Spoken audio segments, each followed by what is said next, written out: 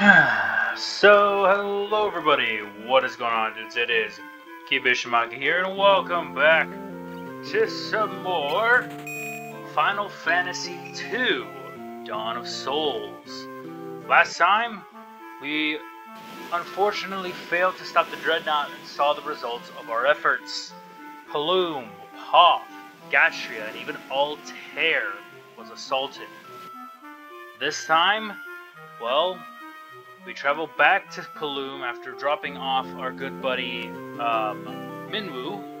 I went ahead and took the opportunity of redoing that whole section and I actually de-equipped him during that time. I took off his armor at least. The weapon, don't matter. Don't worry about picking up weapons either. Just stick with what you got. Make sure you have mithril armor at the very least. The whole mithril set. Aside from that, no real differences in terms of stats or levels. I went ahead and just did all that, and now we must make way back to Salamand, where we recruit Josef in our efforts to, well, find Keshwan Keep and the Castle of Keshwan. Let's hop on. Still hop and skip and a jump, not too far, but hey, it beats having a bunch of encounters, if I'm being honest. With all of that, nothing more to say or note. Let's go talk with Josef. My good sir, looks like you managed to save my daughter. Thank you. That cowardly Borg had been threatening Nelly to get to me. Forgive me if there's anything I can do to help. All you gotta do is ask. So that's about the Sunfire. Nothing. Airship. What about airships? Ask the guy Sid. Anything about the Dreadnought? Took over the construction. Mithril. Yep, remember that much. Wild Rose. Nothing. Alright. Let's mention the Goddess's Bell. The only way to reach the Snow Cavern is on my snow craft. Oh boy. I keep the snowcraft hidden in the mine. There's a blue stone on the first floor that marks the spot. Hey, we know exactly where that is. Look behind the stone to the right. The secret room's there, and the snowcraft is inside. I'm sorry I couldn't help you find Mithril, so I want to make up for that by pitching in now. What are we waiting for? Let's go! With that, Josef joins our party. Josef, to go over him briefly, is a monk. He is meant to use his hands and hands alone, meaning that he has no mana, he has no weapons, he has very limited armor, but he strikes pretty good with his hands.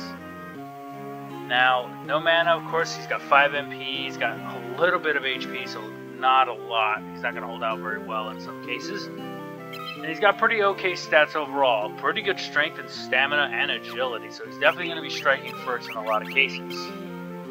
With our weapons, of course, let's give him the mithril armor, helm, and gloves. And of course, you can give him weapons, but they only make his attack stat worse. Meaning, you should stick to keeping him, handless or weaponless. Come back soon, Daddy. Gotta say farewell to Nelly and say farewell to whoever else he knows here within Salamand, of course.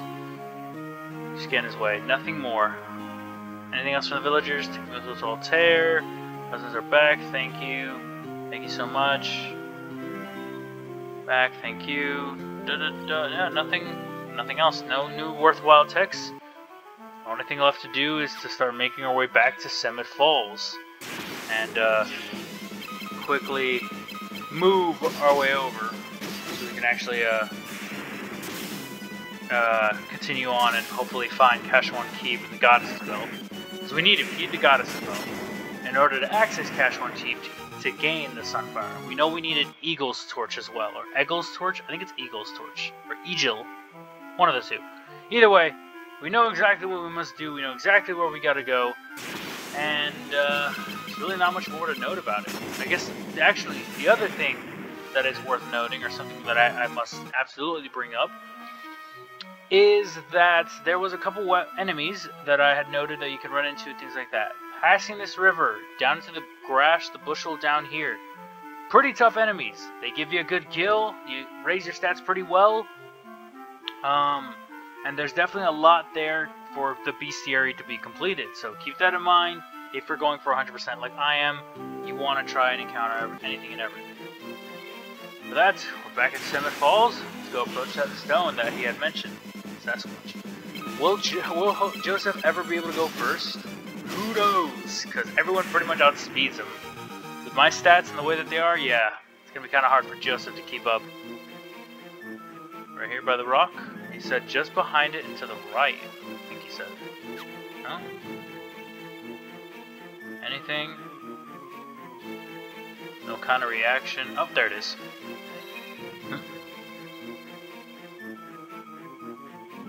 Move out of his way. Joseph turns a small rock jutting out of the wall, and a passage appears. The snowcraft is in here. Nice. Let's join him. Let's head on in. And here within this area, pop it open to obtain the snowcraft, just as we had hoped. Hell yeah. Alright, nice. Now with that in tow, I guess there's nothing more to do, but yeah, make our way back over towards yeah, until we travel back towards Salaman. Sorry, I blanked some. I was like, what am I doing again? Boom, bam, and we move. Let's go ahead and hopefully not get too many encounters. Boom, bam, bam, bop. Let's see.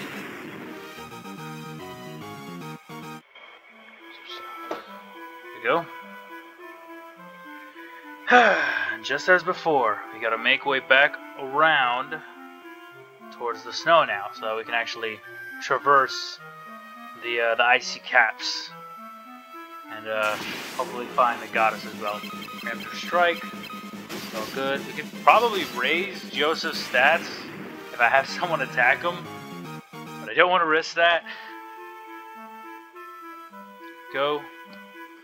There it is. If we attempted to approach here before, I believe it would not work out. We would be stuck, it'd be a wall, it'd be an impasse. But now with the snowcraft, we actually make our way through. And of course we have some enemies to encounter in this place. Snowmen, along with some icicles.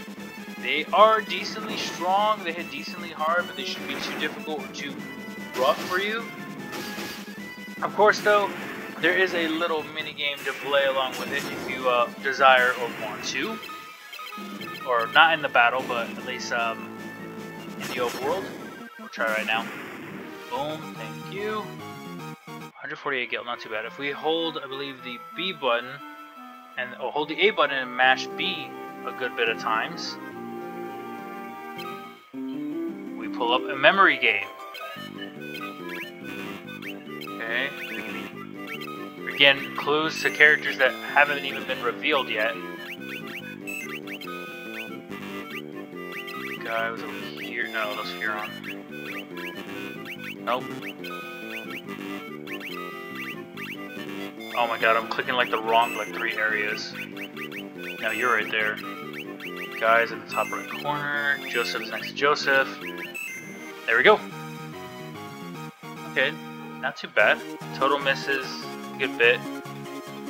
Yeah, depending on how quickly you can do and how fast you are, if you can do it without missing a single one somehow, you can gain a really high reward. Best times lead. Try one more time. We're bound to get one wrong at least.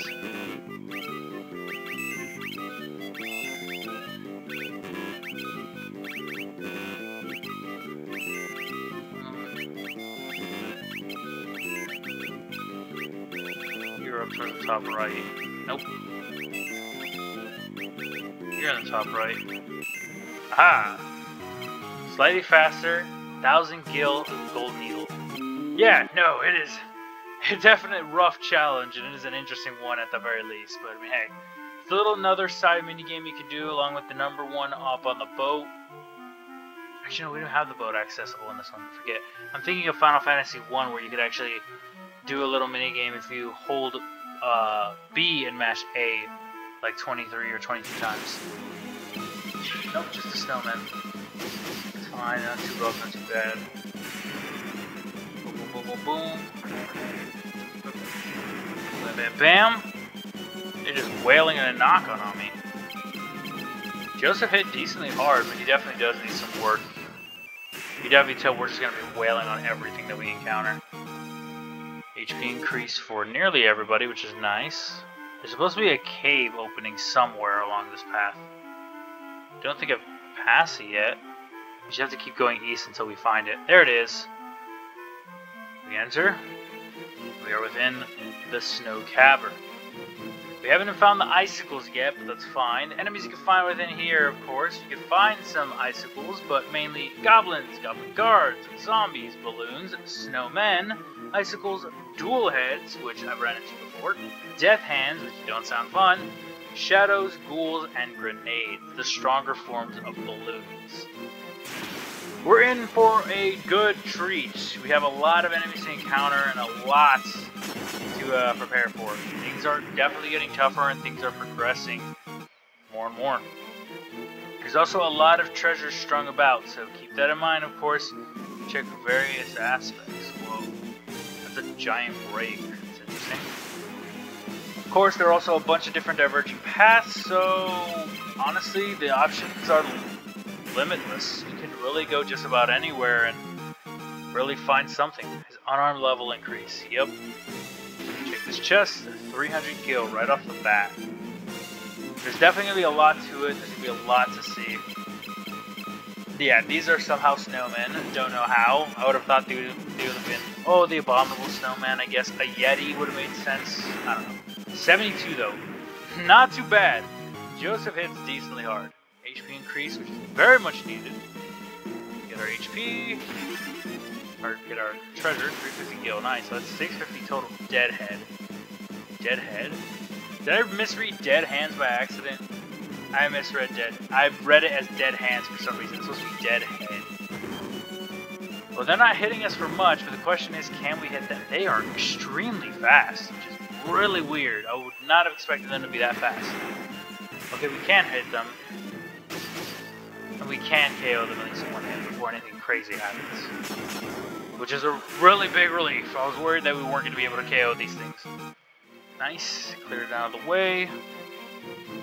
There's a door? That looks like a doorway. Maybe I have to remember that for later. But there we go. We are here within the snow cavern, snow cave, whatever you want to call it. And oh boy, do we have ourselves. We have our work cut out for us. I'm going to leave this part here. I don't want to explore too much or get too into it. I do want to leave this a lot for the next episode to explore overall. But I hope you guys did enjoy. I hope you all continue to enjoy. And I will be seeing all of you dudes later. Peace out, everybody.